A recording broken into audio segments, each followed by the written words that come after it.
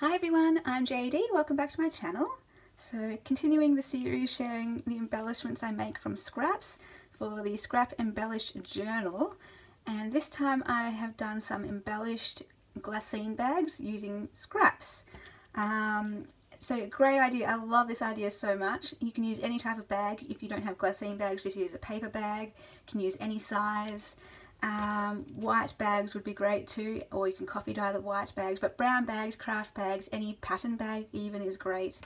And then just grab your scraps, your paper scraps, your fabrics, your trims, your little scrappy pieces, and I've used some buttons, but you could also use things like diamantes or stickers or cabochons, charms even.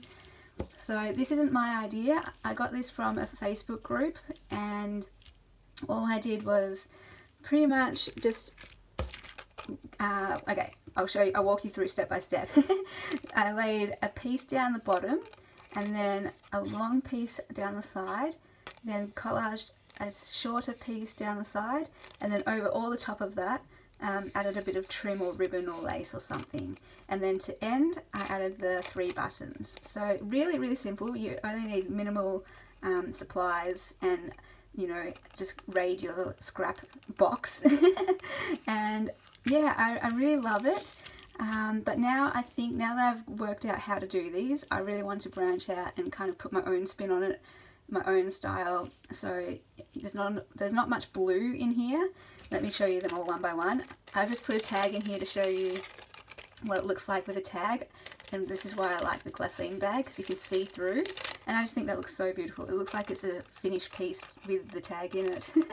And of course you can attach it to a journal as a tuck spot, like wherever you want it, or you can just stick it straight to a page. I think this was my favourite because it's got authentic vintage French ephemera and of course the blue.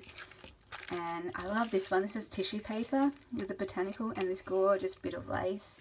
I've used vintage ledger paper, vintage pattern paper, yeah, vintage music paper and vintage French ephemera, and this one I used Edith Holden. You can notice that script there, and just different trims and bits and pieces. I love it, love it, love it, love it. But yeah, I definitely want to branch out and try some more blue themed ones. And maybe a bit more, I don't know, girly and pretty. We'll blingify them up, and I can now experiment with different styles too. So instead of having this rigid kind of structure of this piece there, a piece there, a piece there, a piece there, that just helped me to break into this, you know, get out of my comfort zone, doing something new. But now that I've done it 2, 4, 6 times, I think I'm ready to perhaps experiment with placement. As you can see, all of these are on the left, and for my last one I did it on the right, just tried something a little bit different. But yeah, you could do more like this one as well. I kind of did something different. I did a square piece here and layered it on top of the fabric instead of a long piece with the lace. So yeah, you could patchwork different pieces however you want them. Just an idea for you guys to have fun with. I really love it. It's such a great way to use scraps. And yeah, I'm going to have fun making a whole bunch more of these.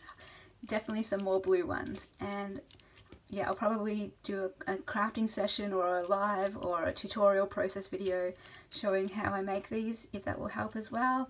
As with all these videos, I think what I'll do is show the finished product first once I experiment and try it out, and then I'll go and do a process video so you can get a better look at how I did it. But for those who can just see it and be like, yep, good, and you can run with it and make your own, that's great. For those who actually want to see how I do it step by step by step, that's for you guys. Alright guys, thank you so much for watching. Let me know what you think. Let me know how you're going with the Scrap Embellished Journal Challenge. What embellishments are you guys making?